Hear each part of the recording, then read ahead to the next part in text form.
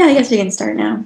I'm sure Murat will wake up in like 10 minutes and be like, oh, damn, and then join us, as usually happens. So yeah, Sappho. We're doing Sappho today. It's our Valentine's Day special. Happy Valentine's Day, everybody. Sappho was a poet. She was born around 620 BCE, which was a very long time ago.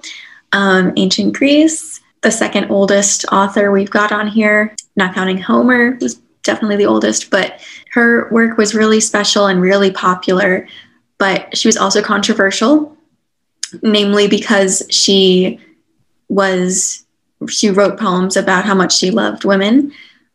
She was also married. Her life is kind of mired in mystery.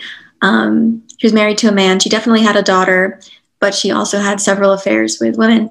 And this is why we call gay women lesbians, because she was from the Isle of Lesbos, and people kind of acquainted, or people related her with being gay. And so that's how we got the name lesbians, also the adjective sapphic. Her poetry was really popular. And so while lesbians were named after her, so was a meter of poetry, which is sometimes called sapphic meter. She was called the poetess, just as Homer was called the poet. She was really, really popular, really, really well known, and because of that, controversial. There were actually some plays about Sappho that didn't mention her poetry at all. She was just like this controversial figure, kind of like how you might know a lot about Marilyn Monroe's controversy in history without ever having seen her acting work or music work. Just like a popular figure. Definitely well known for being a really good poet. Plato called her the 10th muse. Also really well known for being gay. So she also found some flack for that. And that just kind of grew over time as Christians kind of rose up in popularity. Some various popes tried to ban her work or even have her work burned. And even going forward through the Victorian era and so on, people just did not like her. But she found new life with the lyric poets. So people like Lord Byron really liked her work and wrote poems based off of her work.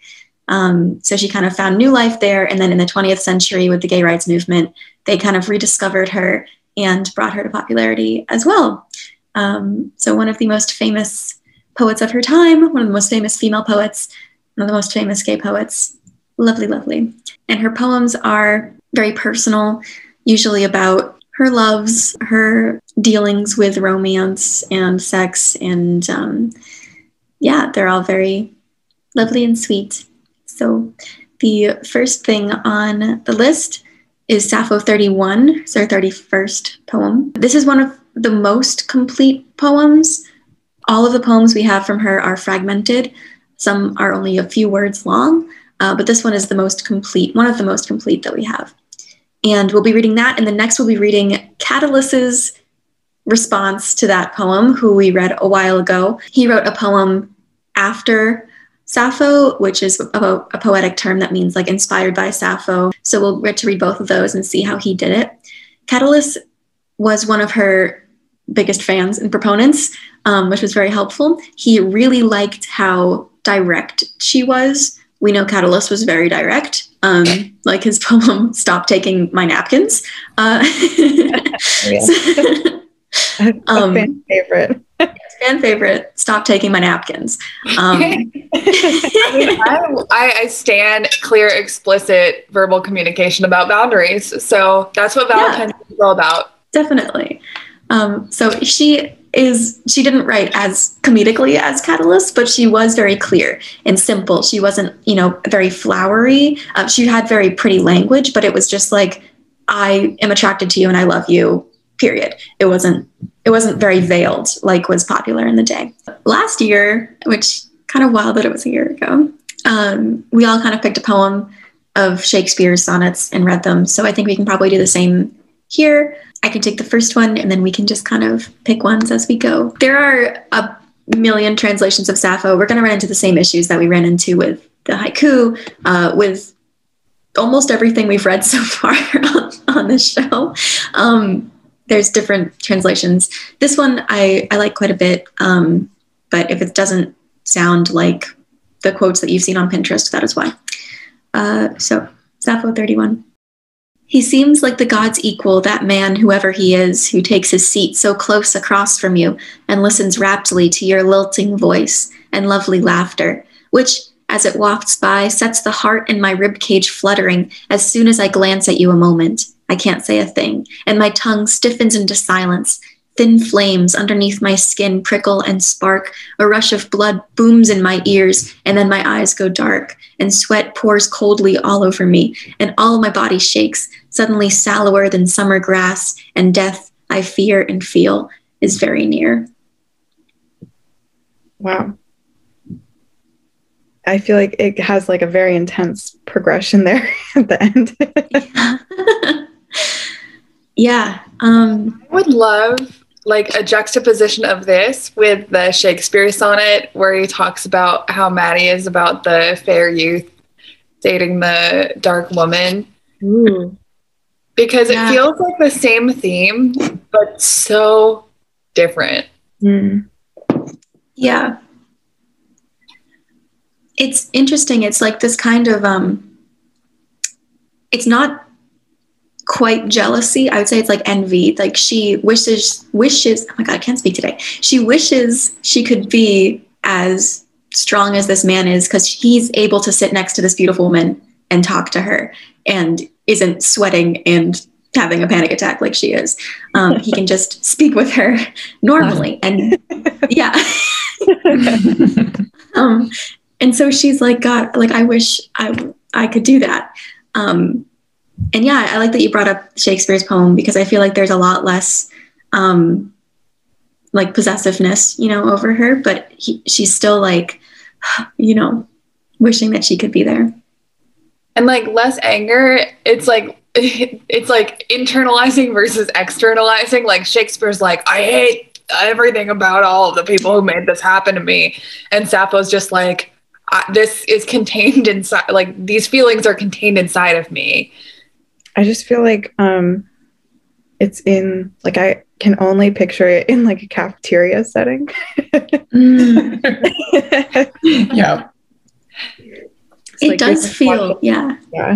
Like someone sit down next to your crush and you're just getting like so panicked and irritated. It's like, not only can I not eat because my tongue is so stiff in silence, but death I fear and feel is very near. It does feel dramatic, like high school, life or death crush. Yeah. Definitely. I also agree with Catullus. It is very direct. It feels like it's extremely to the point. It's like a very clever like positioning of the narrator to make it interesting, being like, oh, look how good this guy is. He can hang out and not freak out and run away. So cool. And so like that tells a really cool story in an interesting way, but it does it so very straightforwardly. And that I feel like is definitely a strength of the poem. I suppose, I know we were talking about she doesn't feel jealous, she just feels nervous, but I suppose you could read the last two stanzas as like anger over him, like jealousy. Like the flames underneath the skin could either be like that nervous attraction or it could be like anger. It could be a mix of both. I did think jealousy at first. When you get to the last line, yeah, I feel like that is a lot more panic. I mean, it feels less like jealousy because it's not really directed towards him. It's more just like, why can't I be like that? Like, why can't I just have this easy way with you and like be comfortable? Like all of my physical reactions are preventing me from connecting with you in the way that seems so easy for him. And he's just like laughing and talking with you. Like, no big deal. Can you imagine if it's one of those scenarios where like the guy and your crush are actually like, okay, now like say something funny to like get their attention. They like don't know the panic that's happening. Right.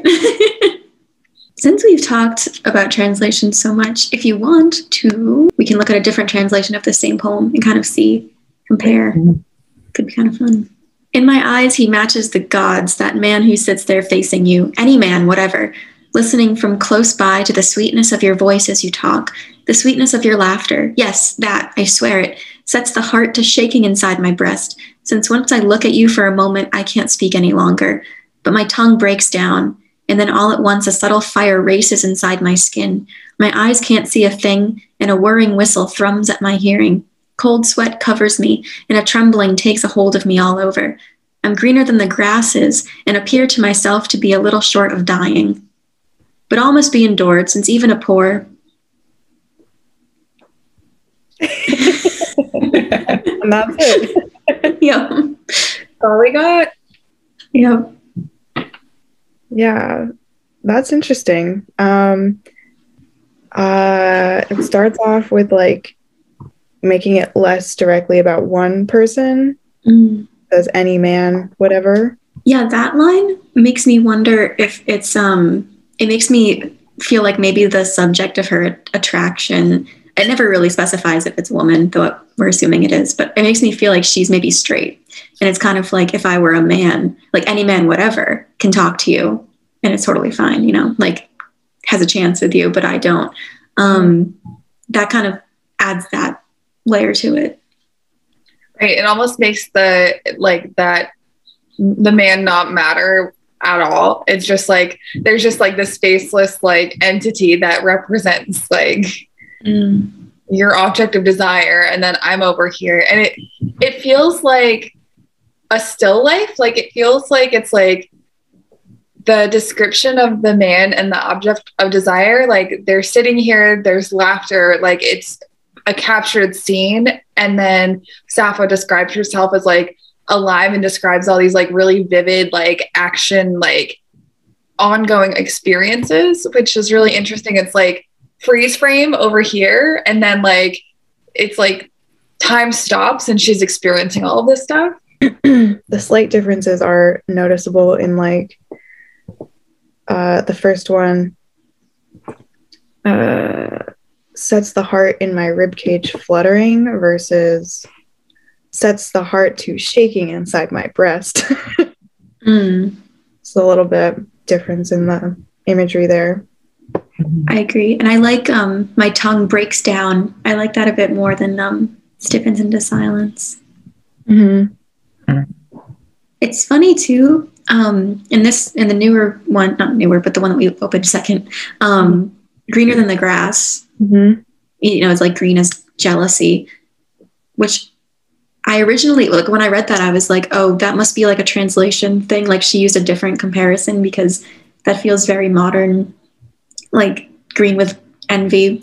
But then in the other translation, it still mentions grass, sallower than summer grass. So maybe it's not actually a new saying, like green with envy, whatever, or like. Well, I mean, my reading of it was that because ancient Greece had like a different color system than we did, right? That whole thing with like the wine dark seas, blah, blah, blah. So like, I don't know if this is true, but my instinct is that it's pale. So it's like light color, light blue and green, and like that pale area of colors. But I don't know if that's necessarily true, but that I feel like because the other one was sallower than summer grass and this one is greener than grass, I feel like my instinct was that it was like turning pale during the course of that panic attack that she has when she talks to this woman.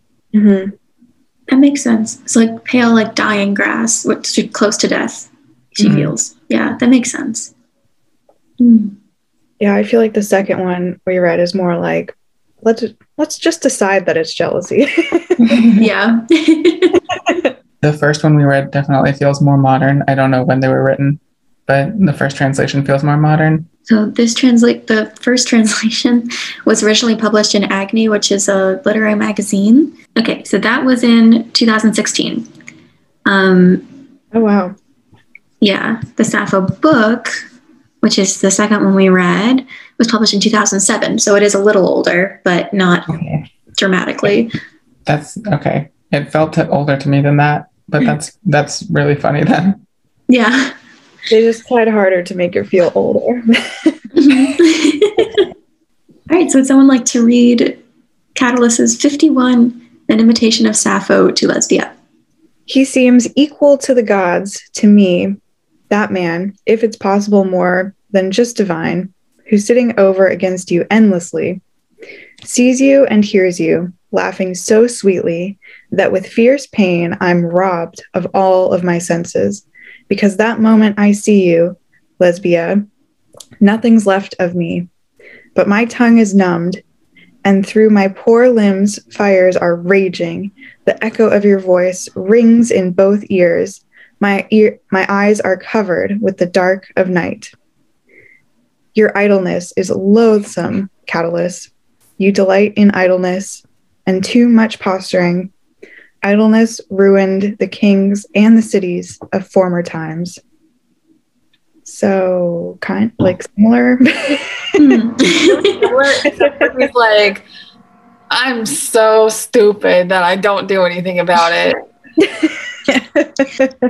One thing I wonder is like, so Catullus is Roman, but was still writing about 2,000 years ago, which 600 years after Sappho, but 2,000 years before us. So I guess I wonder if like that is referencing a stanza of Sappho's poem that we lost, which I guess we'll never know. Yeah, because the other translation had the beginning of that missing stanza.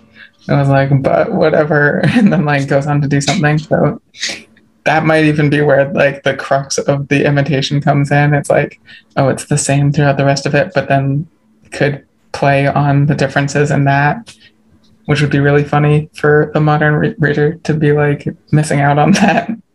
Yeah. You know what's wild is that Catullus to Sappho is like the same time difference as us to Dante. Oh. And like, it's a different language. It's 600 or so years. Like, I feel like we think about antiquity as it's like this one vast like block of old poems. And it's so interesting to think about. Like, clearly Catullus is like so inspired by Sappho, and it's like very clearly derived from, but like thinking about the kind of poetry that was written 600 years after, and the kinds of like, you know, obviously there's like some big technology and like societal differences between us and medieval times, but you know. What I'm hearing is we should rewrite the Inferno. Yes. I think we should retell the Inferno through the narrative tool of an amusement park. An amusement park after Dante. After Dante. Ooh. An imitation of Dante. An imitation of Dante. 6665 is an imitation of Dante. Great. The book notes that Lesbia is a woman that Catullus was pining after. It's just a like coincidence that it also sounds like lesbian. But perhaps that is why he decided to use Sappho as an inspiration to the poem to Lesbia, knowing that she was from Lesbos and all of that. Are we certain that this person existed? Or was it like Andros Gynekos of Lesbia? There are other poems, if I remember correctly, that Catullus wrote to Lesbia. I mean, she could be. Was Lesbia a fictional beard? Who is to say? No one. Yeah. We cannot know. We cannot know. Okay, the joke, okay, viewers, is that Sappho at one point had to say who she was married to, and the translation of the person she was like married to was man from Dick Island. The thing being, she actually did have a daughter, supposedly. Like, there's records of her having a daughter, so she must have had relations with men at some point, but maybe she wasn't married, maybe she was, maybe that was actually his name. That would be wild. We don't really know, but it certainly seems like it was a joke. Pack your bags, we're going to Dick Island. My God. Spot for all bachelorette parties. Dick Island and Lesbos. Yeah, unless you're into women, then you go to Lesbos. Yeah. I think what I'm hearing is that I need a boat. Yes. We can have a great bisexual cruise and go to both Go islands. for a pleasure cruise in the alien islands. Yeah, maybe if we get enough subscribers. Sponsor subscribe so we can do a pleasure cruise in Dick Island. Please help pay for our bisexual boat.